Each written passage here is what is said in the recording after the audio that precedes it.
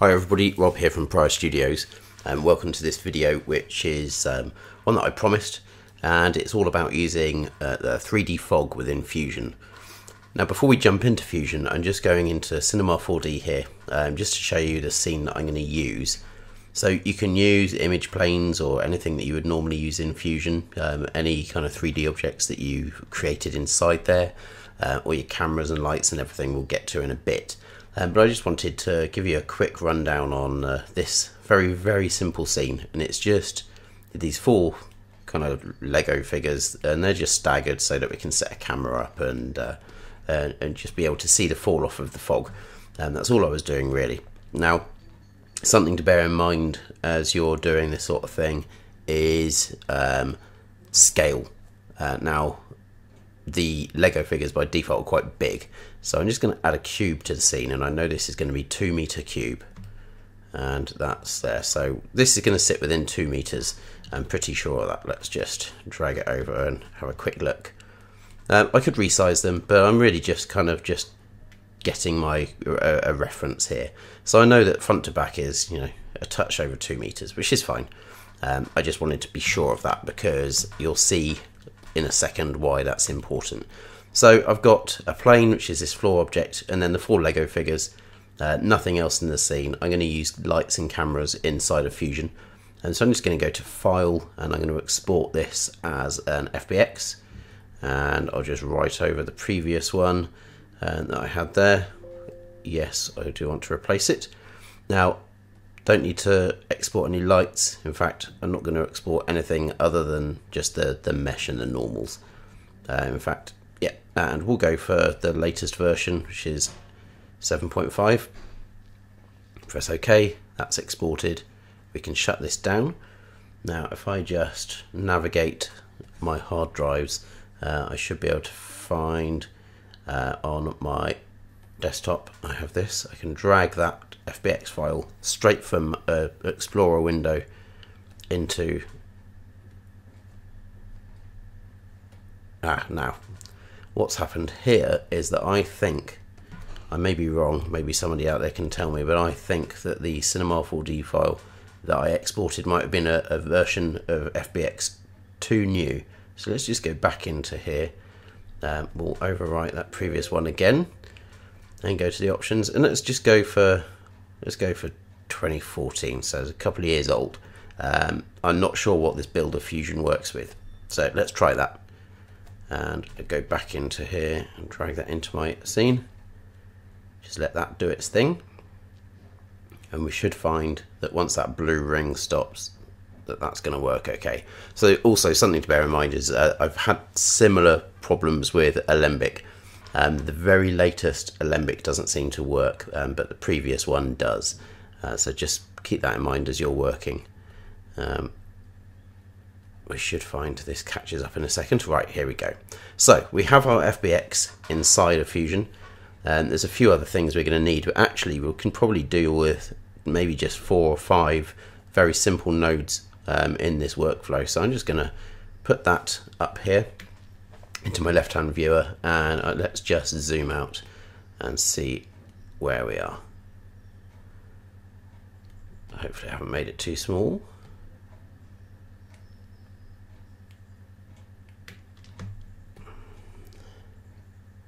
There we go, it's up there. Right, so my axis point is obviously off, which is odd, but we'll deal with it.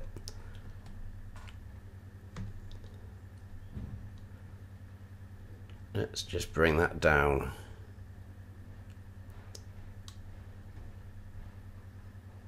So it's going to sit roughly on our grid, and you can see, even though I did change some of the scaling, it's still fairly large compared to our Fusion grid. Okay, so I'm just going to drop that about there. Okay, maybe bring it back. The only reason I'm doing this is just so that as I work, it's going to sit fairly close to the world grid itself. So it's it could do being lifted up a bit, but we'll work with it. Okay, so what do we want to do? We want to, first off, we want to be able to see our Lego figures in here. So to do that, let's just go, well, first of all, we'll add a 3D merge 3D, and we'll stick our FBX into there, and we'll get ourselves a camera and a renderer. So let's put the renderer over there. We'll look at that in the right hand view. Our camera, I'm going to move down here, and let's just go to our renderer, and I'm going to enable lighting and shadows. I'm going to make sure this is on software renderer. For my particular system, that works better. I'm using a K5000 Quadro card from NVIDIA, and that works great in some places and is not so good in others. So you can use the OpenGL renderer, or you can use software. Anyway, to be able to get a bit more detail in our scene, you need to turn on lighting and shading here. So if we now zoom in a touch, should be able to see, hopefully you can see this in the video, that we have our Lego men, and they're in the scene, they're looking all right. I'm just going to have a better look at these guys. Okay, so they're in the scene. Now let's get the camera, which is way back. Let's move that back. In fact, let's do that in this view. Let's bring that down. Let's go to our renderer here. If we click on our renderer, we can tell it which camera we want to look through. We only have one in the scene, so that's okay. We'll bring this down. You can just see as that passed through the floor, which is there. So let's now swing our camera around. So actually looking at our figures. Let's give it a wider focal length, and also I think we're going to want to set our image size. So let's just do something 1280 by 720. Make sure that fits, and now we can go back to our camera, and I'm just going to change the focal length here just to bring our Lego figures roughly into view, like that. So what do we have going on here, and why can't we see anything with these guys? Well, firstly, we don't have any lights in the scene, so let's add a spotlight. So we've got a spotlight which added a second merge, which I don't want. I want to have all my lights, if I add more than one, up above, which is just the way I like to work. So I'm going to drag that spotlight down, and you can now see automatically that that's kind of doing its thing. If we just reposition it, and I'm going to angle it down just a bit, and maybe round just a touch more.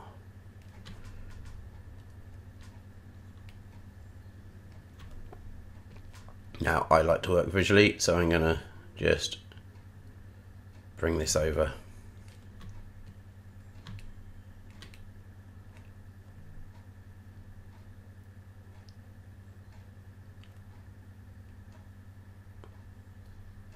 Okay, so let's open up that angle there. Just going to change the drop off. I'm going to make this a slightly warm colour, like so. Shadows should be turned on, that's fine. I'm going to make this a linear fall off just because I like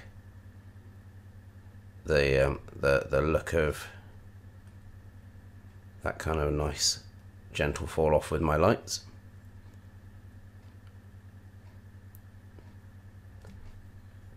Let's go to 0.005.